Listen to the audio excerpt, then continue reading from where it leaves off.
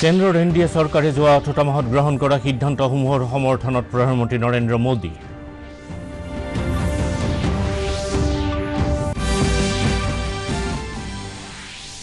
NRC ডেটাবোৰ সম্পূৰ্ণ নিৰাপদে ৰখা হৈছে বুলি কেন্দ্ৰীয় গৃহ মন্ত্ৰালয়ৰ প্ৰকাশ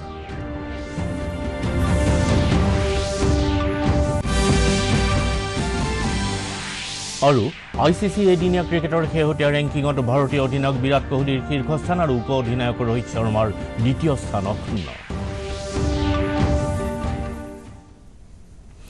নমস্কাৰ পুৱাৰ বাতৰিলৈ স্বাগতম ষ্টুডিঅ'তে মই পংকজ নামদাস আৰু এতিয়া বিতং বাতৰি প্ৰধানমন্ত্ৰী নৰেন্দ্ৰ মোদীয়ে কেন্দ্ৰৰ এনডিএ চৰকাৰে যোৱা 8টা মাহত গ্ৰহণ কৰা সিদ্ধান্তসমূহক অভূতপূৰ্ব বুলি আখ্যা দিছে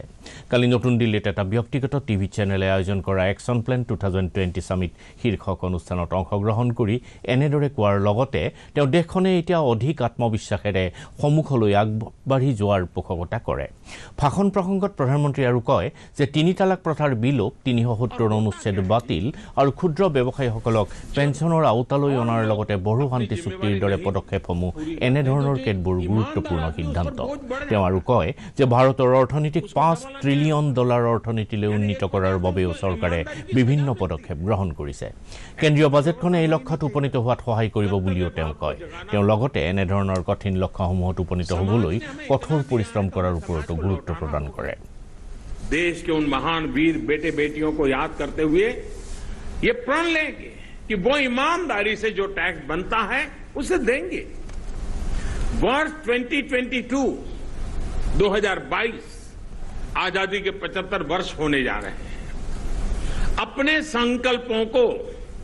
इस महान पर्व से जोड़िए अपने कर्तव्यों को কেন্দ্ৰীয় মন্ত্ৰীসভাই প্ৰত্যক্ষ কৰ বিবাদ সে বিশ্বাস বিধেয়ক 2020 কেতবোৰ সংশোধনীত অনুমোদন জনাইছে প্ৰত্যক্ষ কৰ সম্পৰ্কীয় মোকৰ্দমা হ্ৰাস কৰাৰ উদ্দেশ্যে চলিত মাহৰ প্ৰথম ভাগত উত্থাপিত বিধেয়কখনত বিভিন্ন ঋণ আদায়কাৰী ন্যায়াধিকৰণত বিচাৰাধীন হৈ থকা মোকৰ্দমাৰ বিষয় সম্প্ৰসাৰিত কৰি এই সালসলনি ঘটোৱা হৈছে তথ্য আৰু অনাতাঁৰ দপ্তৰৰ মন্ত্ৰী প্ৰকাশ জাভড়েকাৰে কালি নতুন দিল্লীত সাংবাদিকৰ আগত কয় যে 9 লাখ কোটি টকাৰ অধিক টকাৰ প্ৰত্যক্ষ কৰৰ গোচৰ বিভিন্ন মঞ্চত বিচাৰাধীন হৈ আছে জনসাধাৰণে আঁচনিখনৰ সুবিধালৈ অহা 31 মাৰ্চৰ পূৰ্বে কৰ বিবাদবোৰ নিষ্পত্তি কৰিব বুলি তেওঁ আশা প্ৰকাশ কৰে মন্ত্ৰীসভাই লগতে কীটাণুনাশক ব্যৱস্থাপনা বিধেয়ক 2020 অনুমোদন জনাইছে কৃষকসকলক নিৰাপদ আৰু ফলপ্ৰসূ কীটাণুনাশক যোগান ধৰাটো সুনিশ্চিত কৰাৰ কাৰণে চৰকাৰে এই বিধেয়কখনত অনুমোদন জনাইছে General insurance companies. These are 3 general insurance companies. This time, these general insurance in the first installment tranche will get 2,500 crore rupees so that their solvency ratio becomes acceptable and they fulfill the norms of IRDA. কেন্দ্ৰীয় গৃহ মন্ত্ৰালয়ে এক স্পষ্টীকৰণযোগে কৈছে যে NRC ডেটাবোৰ সম্পূৰ্ণ নিৰাপদে ৰখা হৈছে আৰু চৰকাৰী ৱেবছাইটত অসমৰ শেহতীয়া এনআৰসিৰ তথ্য সম্পৰ্কীয় কাৰিকৰী বিজুতিসমূহ শীঘ্ৰে নিষ্পত্তি কৰা হ'ব বিষয়টোলৈ একাংশ সংবাদ মাধ্যমত প্ৰকাশিত আশংকামূলক বাতৰিৰ পৰিপ্ৰেক্ষিতত গৃহ মন্ত্ৰালয়ে এই স্পষ্টীকৰণ জাৰি কৰে উল্লেখযোগ্য যে শেহতীয়া এনআৰসিৰ পৰা নাম বাদ পৰা বা নতুনকৈ সংযোজন হোৱা লোকসকলৰ তথ্য জানিবৰ কাৰণে এনআৰসিৰ চৰকাৰী ৱেবছাইটটো বৰ্তমান অক্ষম হৈ আছে মুখ্যমন্ত্ৰী সৰ্বানন্দ সোণোৱালে ছাত্ৰ-ছাত্ৰীসকলক নিৰ্ভীকতাৰে সকলো বিষয়ৰ ঊৰ্ধত নিজকে যোগ্য আৰু দক্ষ নাগৰিক হিচাপে গঢ় দিবৰ কাৰণে অধ্যয়নব্ৰতী হ'বলৈ আহ্বান জনাইছে গুৱাহাটীৰ শংকৰদেৱ কলাক্ষেত্ৰত কালি আৱাসী ছাত্ৰ-ছাত্ৰীলৈ আৰ্থিক সাহায্য প্ৰদান আৰু হিন্দুস্তান কাগজ নিগমৰ কৰ্মচাৰীসকলৰ সন্তানলৈ শিক্ষা অনুদান প্ৰদান শীৰ্ষক অনুষ্ঠানত মুখ্য অতিথি হিচাপে অংশগ্ৰহণ কৰি সোণোৱালে এই আহ্বান জনায় এই অনুষ্ঠানতে শিক্ষা বিভাগৰ উদ্যোগত জ্ঞান দীপিকা আঁচনিৰ অধীনত 7,000 টকাকৈ আৱাসী ছাত্ৰ-ছাত্ৰীসকললৈ আৰু নগাঁও তথা কাছাৰ কাগজ কলৰ শিক্ষাৰ্থীলৈ 1 লাখ টকাকৈ এককালীন সাহায্য আগবঢ়োৱা হয় ইয়াৰ উপৰিও গুৱাহাটী আৰু ডিব্ৰুগড় বিশ্ববিদ্যালয়লৈ আৰ্থিক মঞ্জুৰিও মুখ্যমন্ত্ৰীয়ে আগবঢ়ায় অনুষ্ঠানত শিক্ষামন্ত্ৰী ডক্টৰ হিমন্ত বিশ্ব শৰ্মাৰ লগতে মন্ত্ৰী ভৱেশ কলিতা আৰু পীয়ুষ হাজৰিকা উপস্থিত আছিল ৰন্ধন গেছৰ মূল্য প্ৰতি চিলিণ্ডাৰত 144 টকা 50 পইচা বৃদ্ধি ঘটোৱাৰ পৰিপ্ৰেক্ষিতত চৰকাৰে ঘৰুৱা ৰন্ধন গেছ ব্যৱহাৰকাৰীসকললৈ আগবঢ়োৱা ৰাজ সাহায্যৰ পৰিমাণ পূৰ্বৰ 153 টকা 86 পইচাৰ পৰা 291 টকা 48 পইচালৈ বৃদ্ধি কৰিছে চৰকাৰী খণ্ডৰ তৈল প্ৰতিষ্ঠানসমূহে অধিসূচনাযোগে কয় যে ইন্ধনৰ আন্তৰ্জাতিক মূল্য যথেষ্ট বৃদ্ধি পোৱাত ৰন্ধন গেছৰ মূল্য আগৰ 714 টকাৰ পৰা 858 টকা 50 পইচালৈ বৃদ্ধি কৰা হৈছে আনহাতে প্ৰধানমন্ত্ৰীৰ উজ্জ্বলা যোজনাৰ হিতাধিকাৰীসকললৈ আগবঢ়া ৰাজসাহায্যৰ পৰিমাণ 174 টকা 86 পইচাৰ পৰা এতিয়া 312 টকা 48 পইচালৈ বৃদ্ধি কৰা হৈছে কোভিড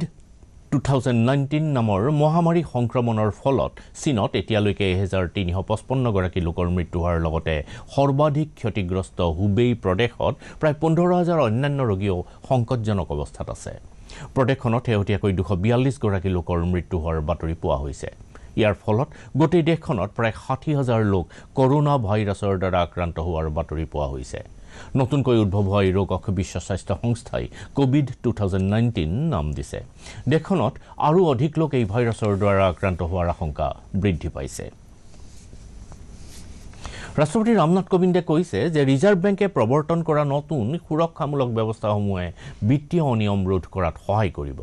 কালি পুনেত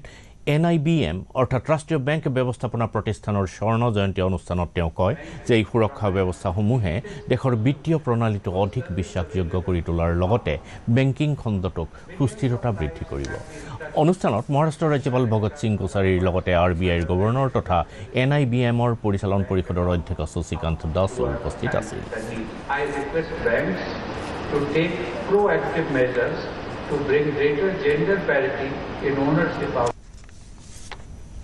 সংবিধানৰ 370 অনুচ্ছেদ বিলোপ সাধনৰ পাছত জম্মু কাশ্মীৰৰ পৰিস্থিতিৰ বুজ ল'বৰ কাৰণে ইউৰোপীয়ান ইউনিয়ন আৰু উপসাগৰীয় দেশসমূহৰ 25 জনীয়া কূটনীতিবিদৰ দল এটা কালি শ্ৰীনগৰত উপস্থিত হৈছে Germany Canada France New Zealand Mexico আদি দেশৰ প্ৰতিনিধিসকলে কালি বাৰামুল্লাত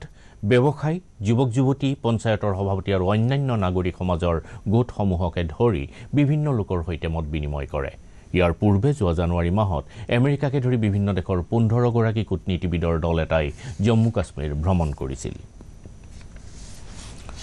শেহতীয়া ICC এদিনীয়া ক্ৰিকেটৰ ৰেংকিঙত ভাৰতীয় অধিনায়ক বিৰাট কোহলীয়ে বেটিঙত শীৰ্ষস্থানত ৰাখিবলৈ সক্ষম হৈছে ভাৰতীয় ক্ৰিকেট দলৰ উপ অধিনায়ক ৰোহিত শৰ্মায়ো একেৰাহে দ্বিতীয় স্থান অক্ষুণ্ণ ৰাখিছে অলৰাউণ্ডাৰ ৰবীন্দ্ৰ জাদেজাই 3টা স্থান আগুৱাই 7ম স্থান লাভ কৰিছে লেগ স্পিনাৰ যুজবেন্দ্ৰ চাহালে 3য় স্থানলৈ উন্নীত হৈছে অৱশ্যে বলিঙৰ তালিকাত জসপ্ৰীত বুমৰাহে শীৰ্ষস্থানৰ পৰা 2য় স্থানলৈ অৱনমিত হৈছে নিউজিলেণ্ডৰ ট্ৰেণ্ট বোল্টে শীৰ্ষস্থান অধিকাৰ কৰিছে কালি মেলবৰ্ণত অনুষ্ঠিত মহিলাৰ T20 ক্ৰিকেট শৃংখলাৰ চূড়ান্ত খেলখনত অষ্ট্ৰেলিয়াই ভাৰতক 11 ৰানত পৰাজিত কৰে 156 ৰানৰ লক্ষ্যলৈ ভাৰতে নিৰ্ধাৰিত 20 অভাৰত 144 ৰান কৰোঁতে আটাইকেইটা উইকেটৰ পতন ঘটে ভাৰতীয় মহিলা দলৰ হৈ স্মৃতি মান্ধানাই 66 ৰানৰ বৰঙণি আগবঢ়ায় ইয়াৰ পূৰ্বে অষ্ট্ৰেলিয়াই টছত জিকি প্ৰথমে বেটিং কৰি 6 উইকেটত 155 ৰান সংগ্ৰহ কৰে দীপ্তি শৰ্মা আৰু ৰাজেশ্বৰী গায়কোৱাৰে দুটাকৈ আৰু ৰাধা যাদৱ আৰু অৰুন্ধতীৰে দিয়ে এটাকৈ উইকেট দখল কৰে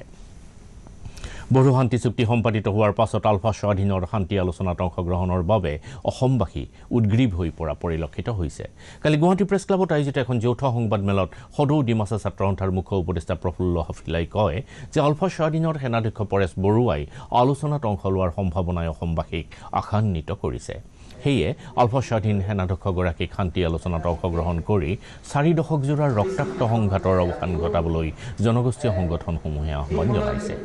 সংবাদমেলখনত সদৌ অসম মটক যুৱ সন্মিলন অসম জাতীয়তাবাদী যুৱ পৰিষদ সদৌ অসম হাজং ছাত্ৰ সন্থা সদৌ অসম গৰিয়া মৰিয়া দেশী জাতি পৰিষদৰ নেতৃবৃন্দ উপস্থিত আছিল এই পৰিস্থিতিতে আলোচনাত আহি আৰু চৰকাৰো কোনো সত্য আগত নাৰাখি কোনো কণ্ডিশ্যন আগত নাৰাখি মানে এটা সৌহাৰ্দ্যপূৰ্ণ পৰিৱেশত আলোচনাটো কৰি এই দীৰ্ঘদিনীয়া সমস্যাটো গুৱাহাটীৰ বি বৰুৱা কৰ্কট ৰোগ প্ৰতিষ্ঠানত থকা সেইণ্ট জুড ইণ্ডিয়া চাইল্ড কেয়াৰ চেণ্টাৰে যোৱা 10 ফেব্ৰুৱাৰীত প্ৰতিষ্ঠাৰ এটা বছৰ সম্পূৰ্ণ কৰে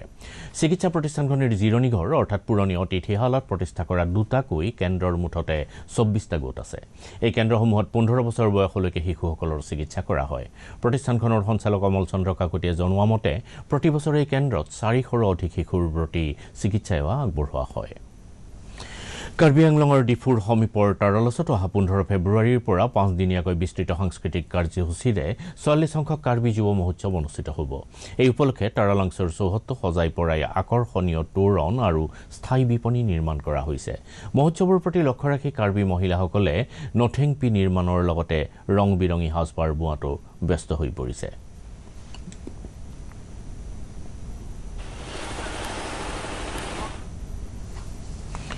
শেষত প্ৰধান বাতৰিসমূহ আকৌ এবাৰ।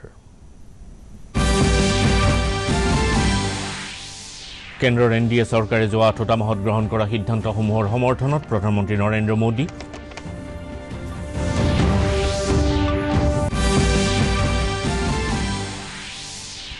NRC ডাটাবোৰ সম্পূৰ্ণ নিৰাপদে ৰখা হৈছে বুলি কেন্দ্ৰীয় গৃহ মন্ত্ৰালয়ৰ প্ৰকাশ।